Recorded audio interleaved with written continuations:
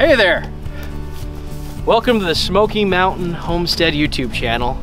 This is going to be a What's Growing On video. I'm Brian Taylor, and today we're going to be showing you how we're protecting our fig trees here in the winter in Zone 7A. There's more than one way to protect a fig tree, and we're going to show you what we're doing to try to be as successful as possible to keep these guys alive so we can enjoy the fruit in the spring and fall of next year.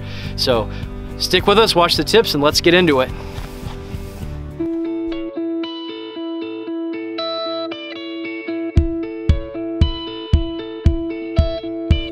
These fruit trees have been in the ground for several years without dying. I do not know the entire history from these trees because they were on a house that was recently purchased. However, the previous owner has had some luck keeping them just in the ground, and from what I understand has not had any protection whatsoever. I personally do not want to risk these trees not making it, especially since I transplanted them and have spent money on them. So I want to do all that I can to protect my investment. Fig trees can die down during the wintertime. Like, they could die all the way back and just the roots survive. So you want to make sure you keep that barrier, that insulating barrier, alive. Fig trees will take hits at about 15 degrees. And one thing that I learned from my friend Chris Page, who is the admin of the Tennessee Fig Grower page on Facebook, I actually had a phone call with him, a very nice guy. He gave me some cuttings and I've given him some cherry fruit cuttings. One thing I learned from him was that fig trees can actually take our cold here in 7A. They actually take it really well. But what makes them fail is the cold and the wind. Because that chill factor, if you guys are familiar with it, it actually makes things a lot colder. You can go outside in 30 degrees with a jacket on and feel okay. But once that wind starts blowing, then you start feeling it, even though it's the exact same temperature. I was on a roller coaster last night at Dollywood, and the second that roller coaster goes and you're 50 miles an hour, you notice significant cold coming all through you, and I imagine that's how my fig trees must feel when the temperatures go down and the wind starts blowing. So what we're going to try to do is create some barriers, maybe have some areas that are preventing them from getting the direct wind exposure, and we're going to put some radiant heat barriers up to prevent it from dropping down even further in temperature. So hopefully you guys just follow the video. I'll give you as many tips as I can. All right guys, so this is going to be the first video we do with our tiger fig. It is going to be doing the traditional style that you've probably seen in other YouTube videos. We're going to use a couple materials that are a little different because we couldn't find burlap. But other than that, it's going to be pretty much the standard way of doing this. So just bear with us. We'll show you what we're doing, and instead of doing step by step, we're just going to do it, and I'm going to do a voiceover at the end so that we can make the video go faster and you don't have to spend 20 minutes watching us wrap a tree. All right, here we go. All right guys, so now we are going to wrap this tree. Riker's gonna bundle it up and I'm going to put this around it. This tree is really good because it's vertical, so we can easily do it to this one, but like that tree over there, that one's gonna be impossible. So we're just gonna show you how to do it with this one because it's a vertical tree.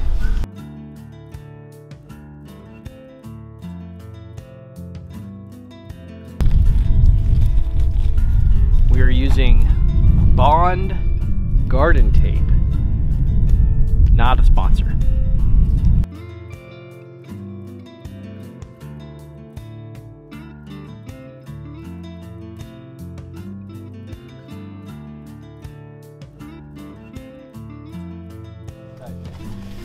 All right, so for this step, we're using this barrier material. People use it on houses. It prevents moisture from coming in, but it does allow moisture to come out. So if moisture does get built up, it'll still release, but this will help it so that it doesn't freeze. So we're gonna wrap this tightly. All right, Jackson, grab the bottom, spread it.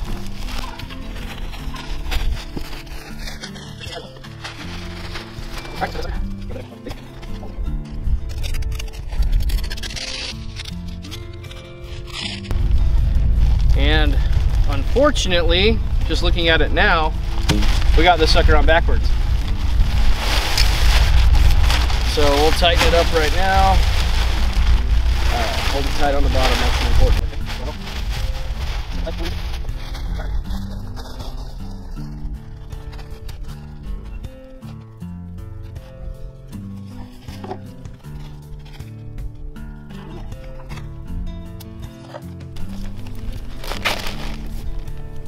So this will not allow frost molecules, the liquid, to land on the tree and freeze.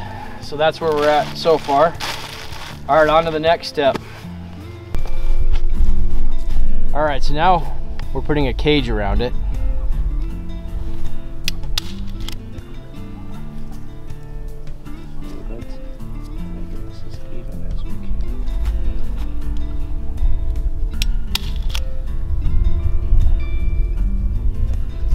And we're gonna go into hyperspeed on this.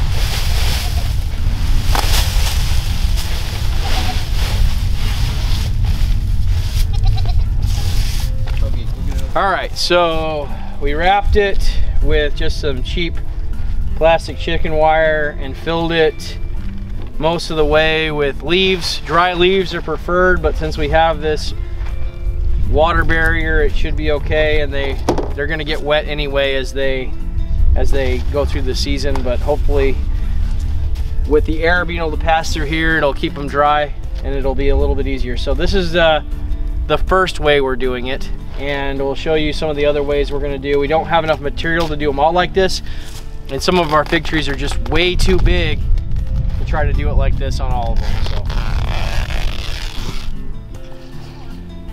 So the first one we did, you can see I used quite a bit more material than I needed to. You know, lessons learned. I've got it wrapped. I actually have it wrapped up to the top and then folded over and tied off to prevent any moisture from getting in there.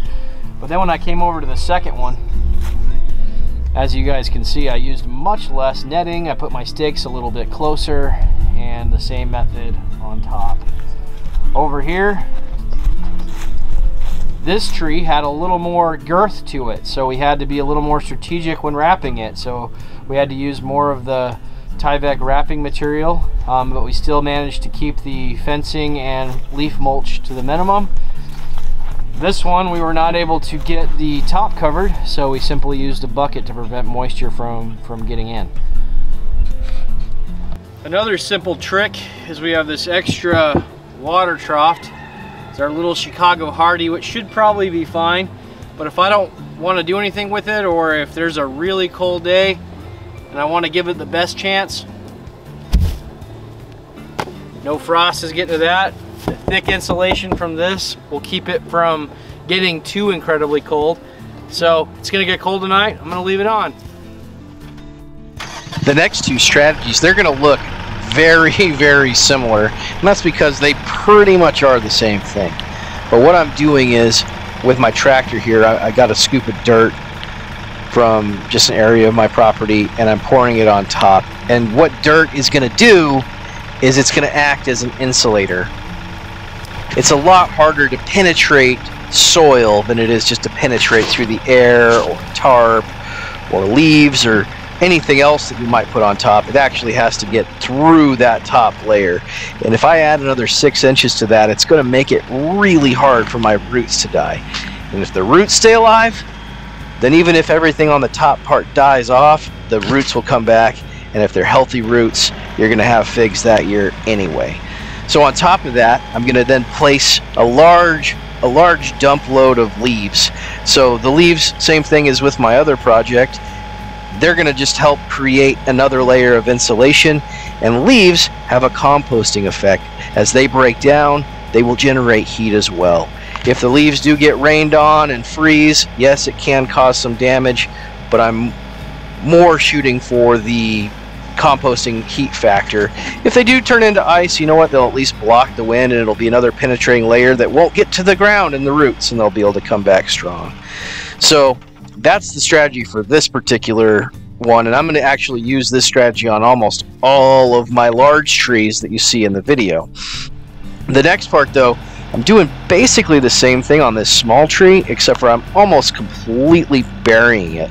I know some people actually uproot them, turn them on their side and bury them, and then every year they'll unbury them and tilt them up. I don't have the time or energy for that, but I'm going to go ahead and almost completely bury them with 2 scoops of dirt. You didn't see one of them, and then a big load of leaves, almost completely covering this tree. So we'll hopefully see if this protects it as much. I have 3 other trees that are of this variety, so I'm kind of experimenting a little more with that. So the rest of the part, just enjoy me doing this process on most of my large trees.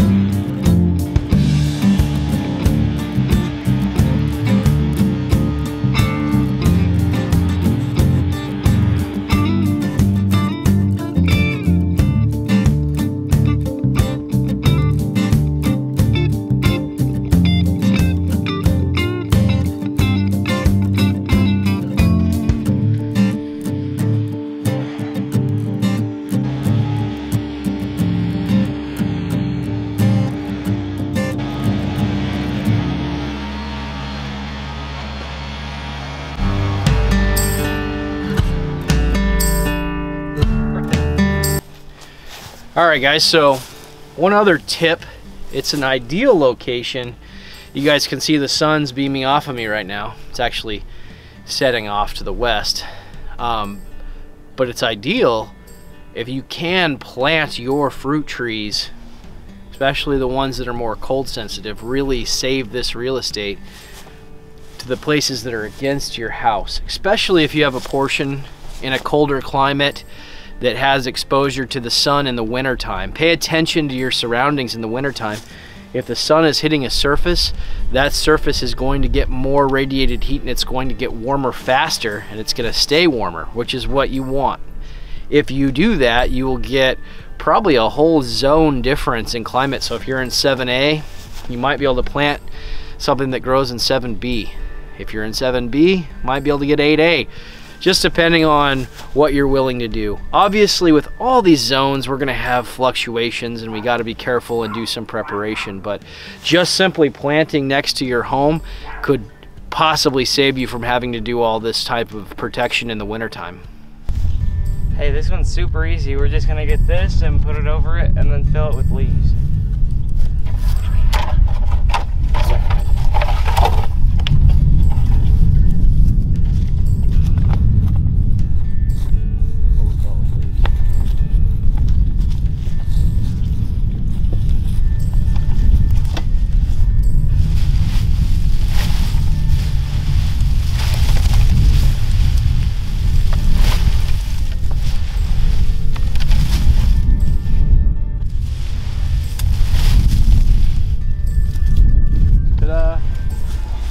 All right, so as I've been making this video, because this video has been, I've been working on it for a couple weeks. I acquired some of these black 55-gallon drums from my work because I had a good idea about using them to fill with water so that as the sun hit them, it would be a solar kind of oven to conduct some radiating heat onto the fig trees. The idea would be, well, it takes a little more to freeze water than it does air, so it would allow that radiant heat to help dissipate the heat on the really, really cold nights, as long as it doesn't completely freeze over and turn into an ice block. But with 55 gallons, that's gonna be a little harder to do, and this thing is gonna be cooking with the sun.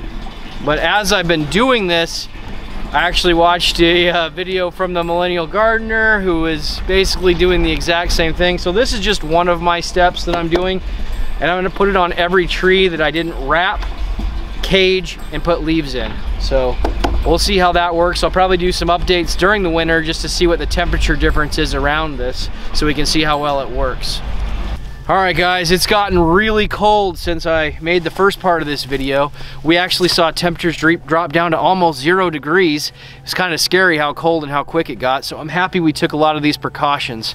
I did do a thermal test with my heat gun just to see what the differences were in some of the areas, and I'm happy to say that it does look like it's making a difference. Even if the difference is only, you know, 5-10 degrees, with these thermal barrels, it was actually closer to a 20-degree difference. It was like 18 degrees. So that's huge, especially if you're going into the zeros. The wind chill factor is gonna feel a lot colder than that. So hopefully you guys liked this. Subscribe to our channel, show us your support, and we'll keep bringing out good content like this to share with you. See you on the next video. Bye.